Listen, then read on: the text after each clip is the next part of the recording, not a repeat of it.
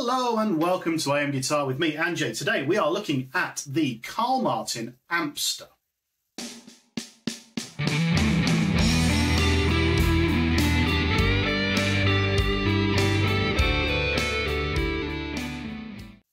So I'm going to start this off with a massive thank you to Carl Martin for being very patient with me and sending me an Ampster after months and months of me nagging them. Now, the reason I nagged them was I was looking into Ampless setups. So I joined a band where we're trying to go through the PA for lots of different reasons. So we go through a mixing desk, we have lots more control, everyone comes out of the PA.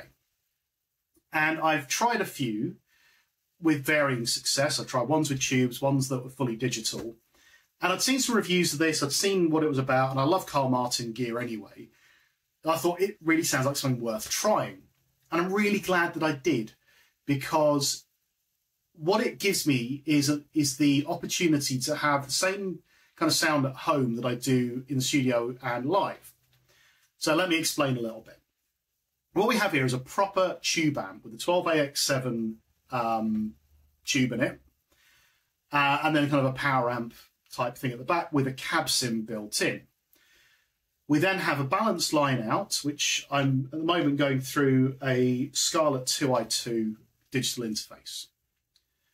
In the studio, this goes straight to the mixing desk. My board goes into the input, and if I wanted to, I could have like a wedge or something that have a link out as well that isn't affected by what's going on the pedal. So it allows me to record direct, put all my effects through it. It has an effects loop, so I can put reverbs and delays and stuff through it. And it allows me to get a real tube amp response without all the volume, without all the need for kind of carrying an amp around. I can just turn up to a gig with my pedal board and this, and it'll sound the way I want it to. Then while I'm home doing demos like this, I can have this plugged into my interface, put the pedals through it, record direct. So immediately this becomes very practical and very useful to me. What else have we got? So on the front here, you've got master, a presence, bass, middle, treble, and gain. You have a cabinet selector, so you've got a 4x12 open-backed cab, which is green. And then if I flick to red, that is a 2x12 closed back cab. So essentially a Marshall cab type thing versus a Fender style twin. And we have a mute button as well, which actually is much more useful than I anticipated it being. On the top here, and I'll show you a picture of this, like I said, we have this balanced line out. We have a ground lift, which is just incredibly useful.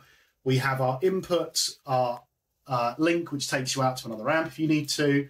Send, return, remote, so that you can plug the cabinet selector into a switching system.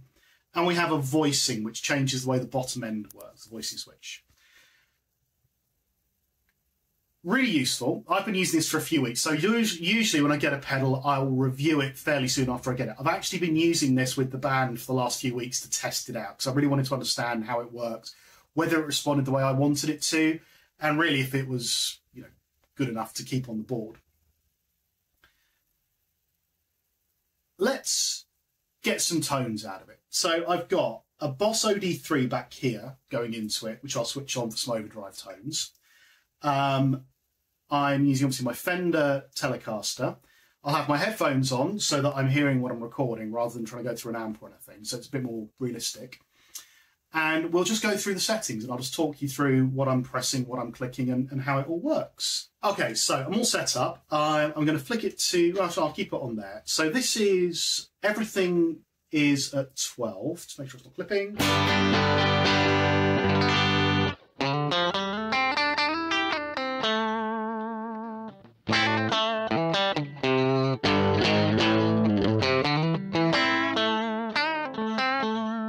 So that's everything at 12. I've got the voicing switch dead center. So I'm going to play around with the controls first. We're going to play around with the gain to start with, and then we'll try out the EQ. I'll try out the voicing, and then I will switch to the other cabinet simulator so you can hear what that sounds like. So if I turn all the gain off, bridge pickup still,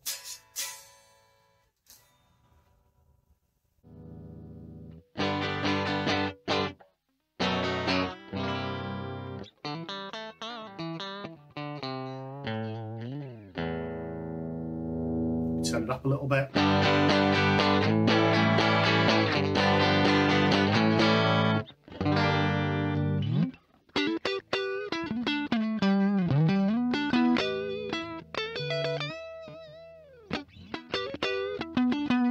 So nice and clean. I start rolling this up.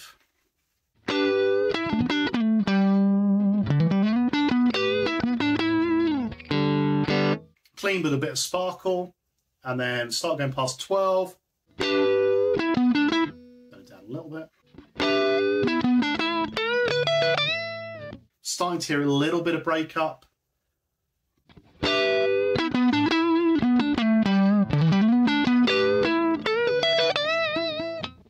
And then all the way up.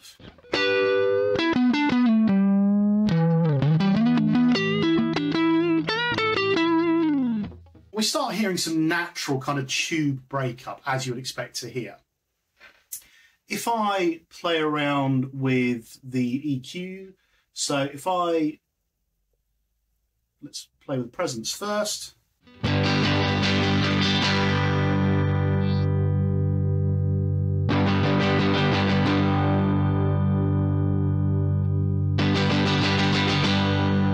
You can hear it just kind of pushes it out of the mix slightly. So in a band setting, you'd have that a nice point where it would just push it outside of the rest of the instruments a little bit.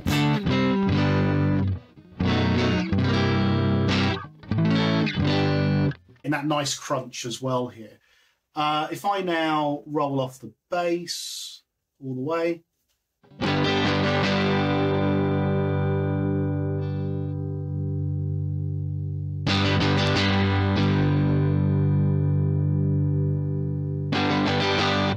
Again, exactly what you'd expect. You hear the bass rolling off. Not much more I can say about that. Mids, let's turn them all the way down.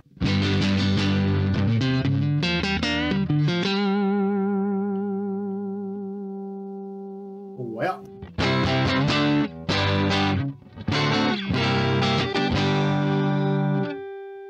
Okay, and then same for treble, all the way off.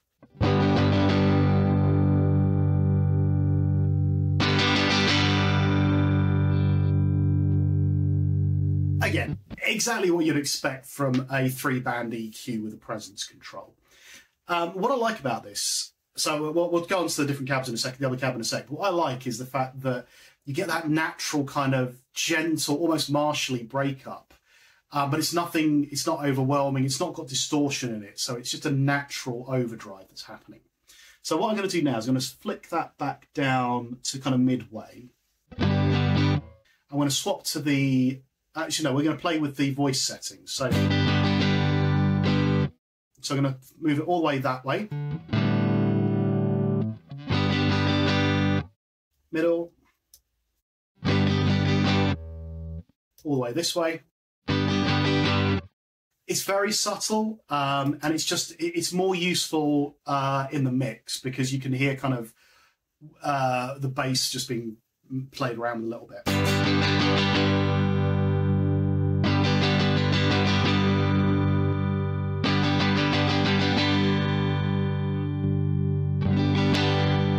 I tend to have it set in the middle. That just works best the way I'm set up. What we'll do now is let's put some overdrive into it so you can hear it kind of pushed, and then we'll do the same sort of stuff with the other cab.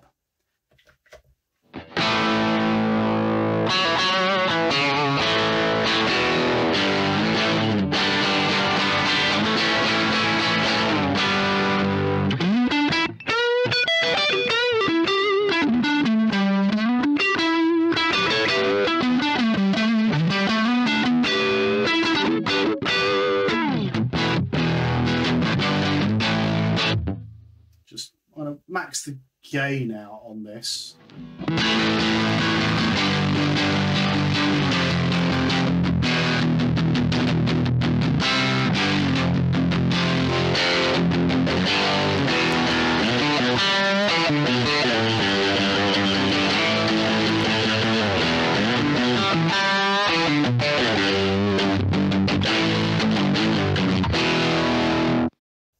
takes pedals really, really well. And it also takes the volume control really well on your guitar. So onto my neck pickup, maxed out the gain on here.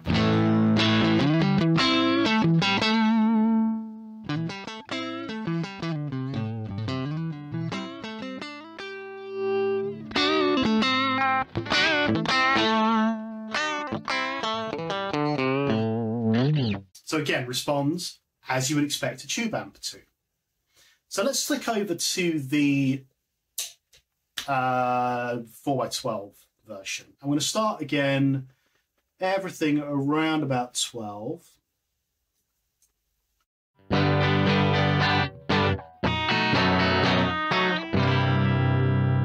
So I think it sounds a bit more open. So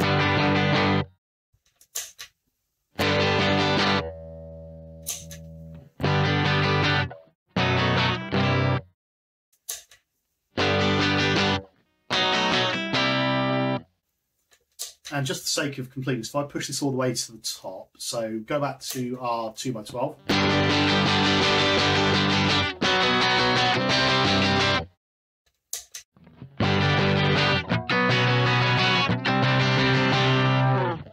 For me, that one just, I don't know, it just has something. That's just my personal preference. So let's just go through quickly go through the controls again. They do the same thing, obviously.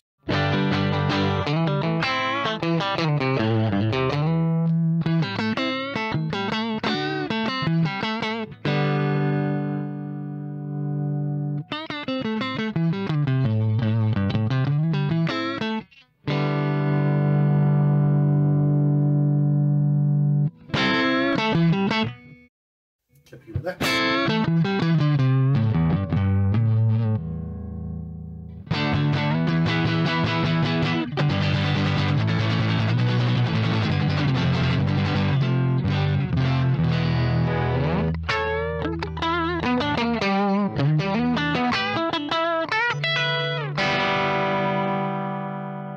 Bring that back down to the middle, turn that back up again, and again we'll just sort of play with some of these. If I pull the bass back,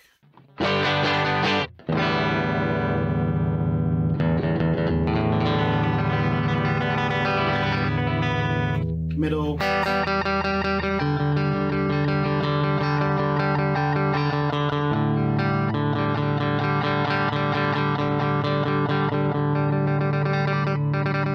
presence.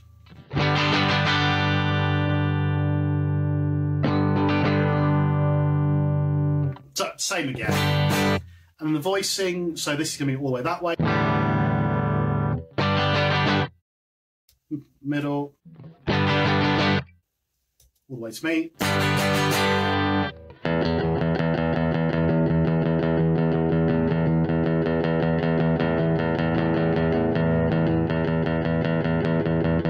The biggest change when it's all the way towards me and then into the middle, I think has the biggest change in dynamics there. And then if we throw in our overdrive,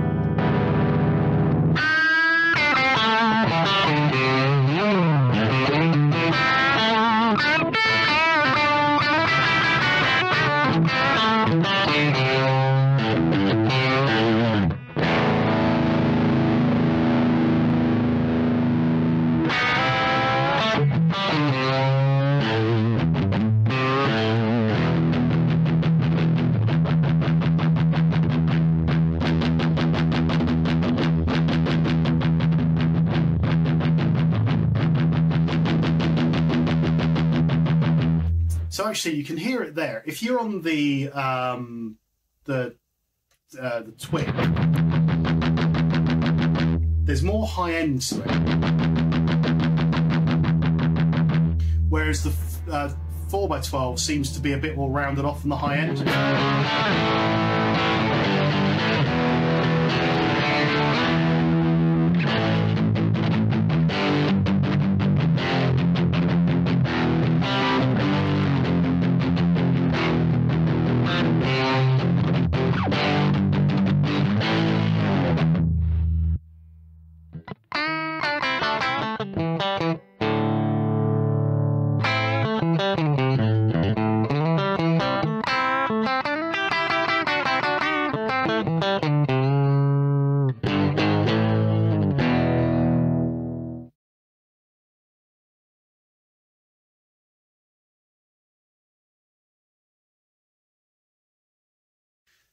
And there you have it. I mean, there is something to be said about a real tube amp. There is a way it responds. There is a way it compresses.